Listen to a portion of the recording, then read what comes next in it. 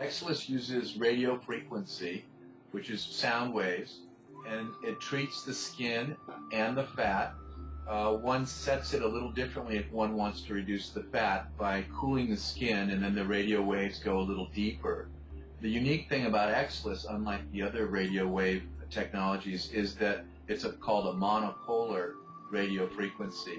This is unique to Exilis, and it allows the radio waves to go deeper and exert more energy on dissolving the fat cells. We've had Exilis for just about a year, and we've used it for two principal things. We've used it for fat reduction and skin tightening. The skin tightening we've done has been primarily in the face and in the jowls, in the neck, in the bra fat area or the back. Those have been the primary areas. We've also used it a little bit in the arms for tightening. And then for fat reduction, we've used it in the arms, in the neck, in the tummy or abdomen, in the legs. We've seen subtle changes, and the more you use the device. We recommend 4 to 6 treatments, about a week to 10 days apart, and the more you use it, the more reduction you see.